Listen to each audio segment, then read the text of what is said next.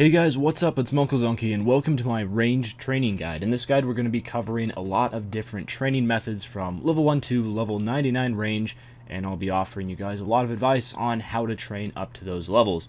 So before we get started, I have some links here on the screen. You can go to the lower level, medium level, or higher level methods as to not waste your time if you already have quite a few levels in range and you don't need to see the lower level stuff. There's also a link to the Abyss, which is a higher level method. You probably want at least level 80 range before you start trying to do that, where you can AFK range, and it costs a little bit of money, but it's very easy to do and you don't have to pay attention to your screen. And I have a segment of this guide on how to do that as well, so you can skip ahead to that. But let's go ahead and get into these methods and figure out how we're going to be training our range from 1 until 99. So when you first start out range, you should be in the town of Berthorpe, and luckily you can get a free range weapon by trading the dude who's nearby the northern bank.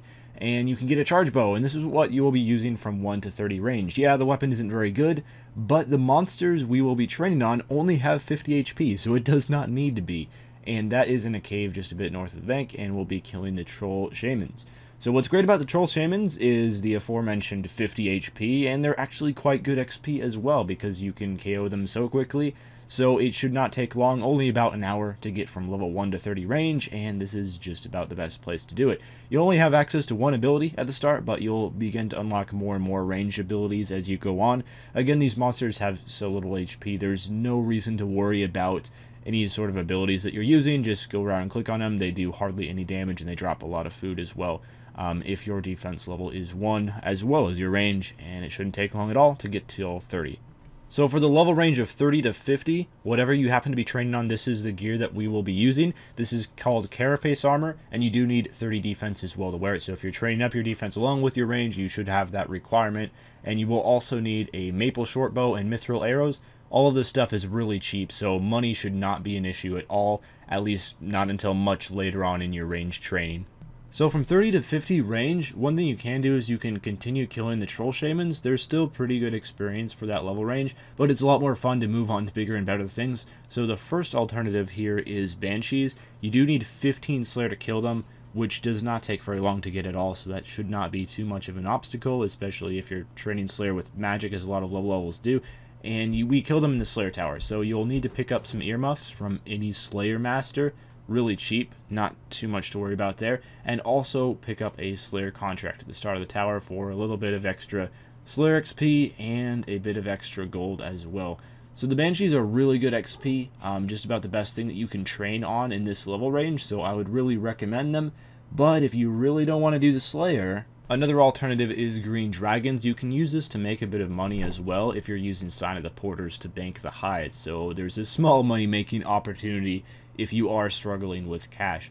But where you can kill green dragons is in the wilderness. There's 3 different locations: in the Forinthry dungeon, to the north is the Varrock lumber mill, and also to the northwest of Edgeville in about 15 wilderness, which is the easiest location to access if you're looking to bank stuff such as the dragon bones or dragon hides. But of course it's much better XP just to stay here and kill them.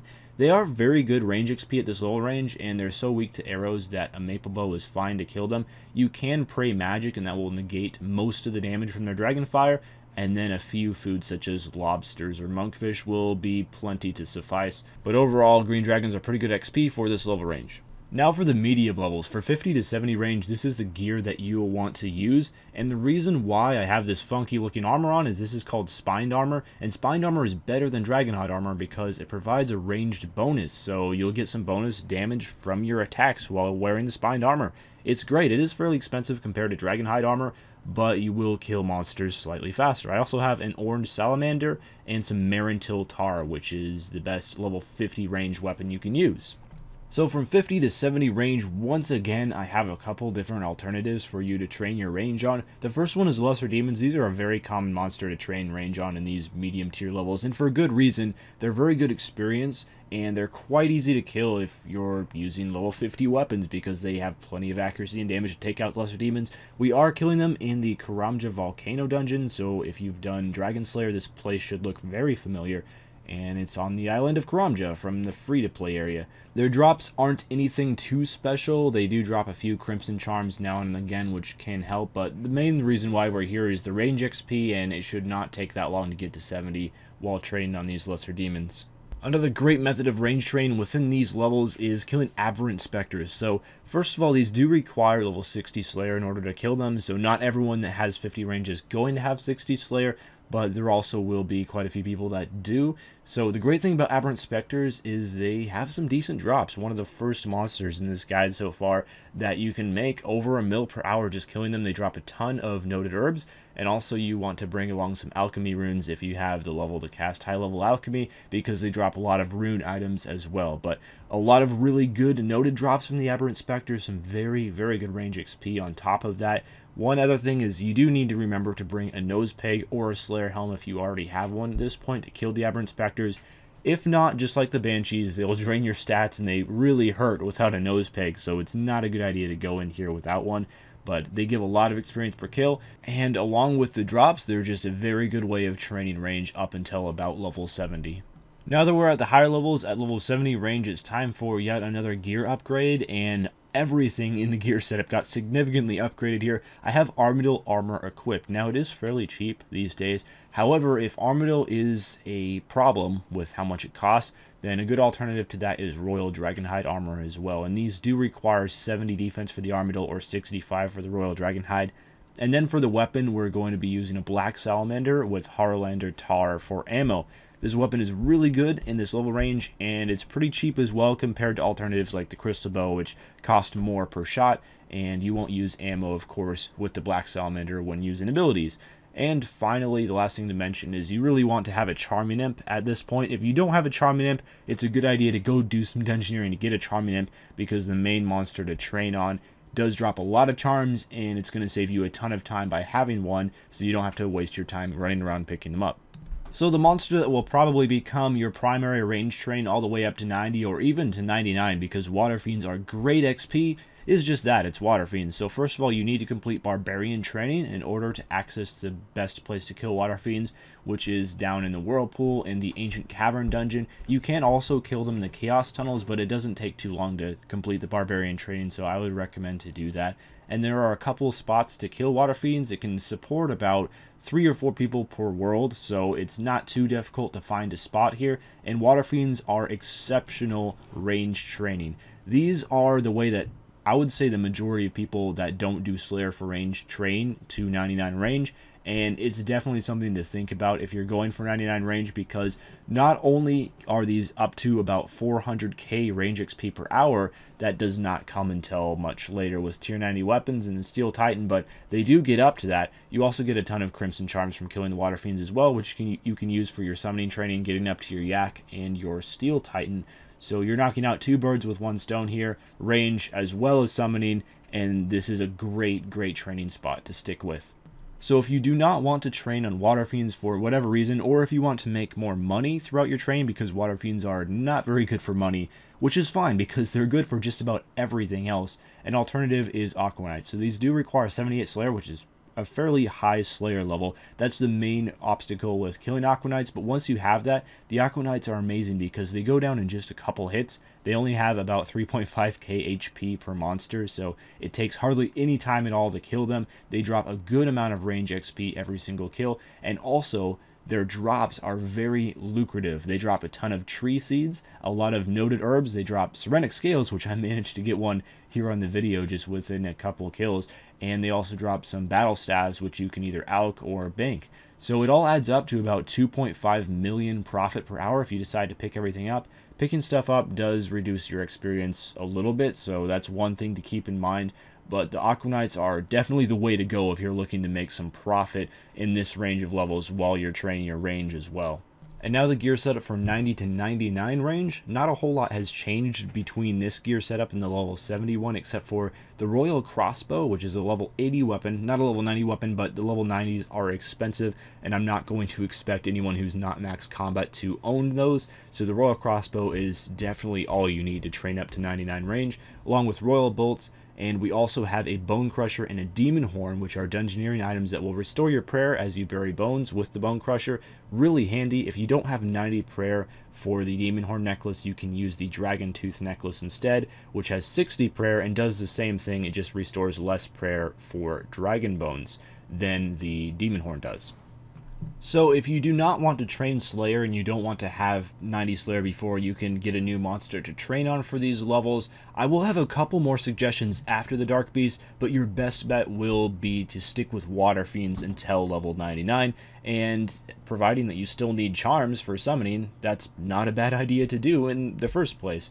But if you do have 90 Slayer, or if you're planning on getting that soon, there is another alternative to train to 99 range in Dark Beasts. Dark Beasts are excellent range XP, and they also provide much better drops than the Water Fiends do, so you'll make a lot more money here. It's very easy to make 2 to 2.5 mil per hour killing Dark Beasts, even if you are somewhat AFKing with the Ricochet ability. Another way to AFK them is with cannoning. If you want to know more about that, it's very expensive, but it's amazing range XP, an amazing way to AFK. I'll have a link down in the description to a guide that will go more in depth on how to kill Dark Beasts if you're interested in that. But this is one of the best ways to train range in the entire game, obviously. Really good XP, really good money. Not so great on the charms, so if you are looking to train your summoning, Water Fiends might be your best bet, but Dark Beasts are a solid training option regardless.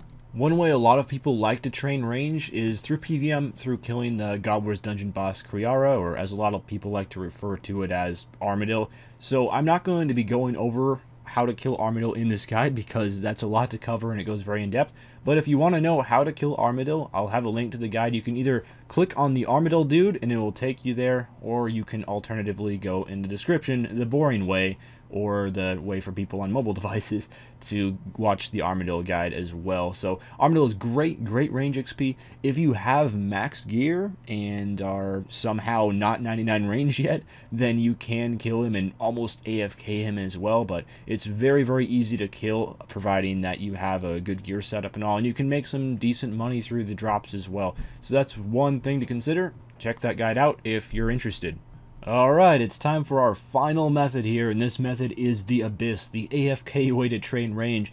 And due to a fairly recent update to Red Chins, this is now an amazing way to train range, and you'll see why in just a second. But here's the gear setup, just copy that. You want Red Chins and an offhand crossbow, your best offhand crossbow that you have access to.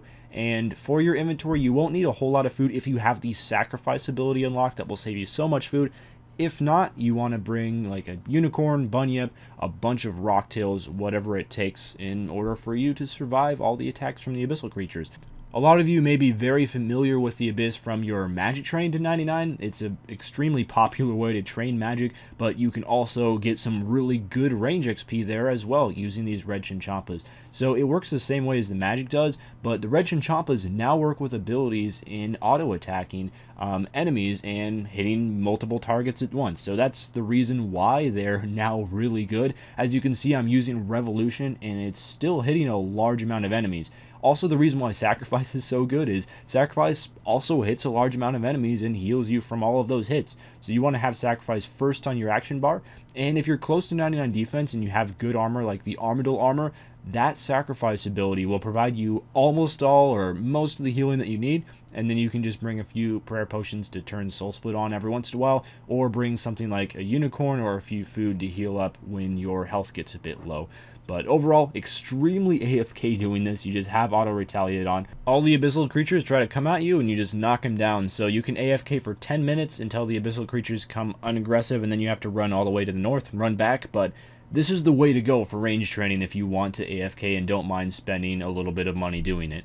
That will be all for this video, so make sure to leave a like if you enjoyed, or if it helped you out, or for whatever other reason you may have. If you have any need for any other skill guides, there's a link to a playlist that includes all of them on screen and in the description.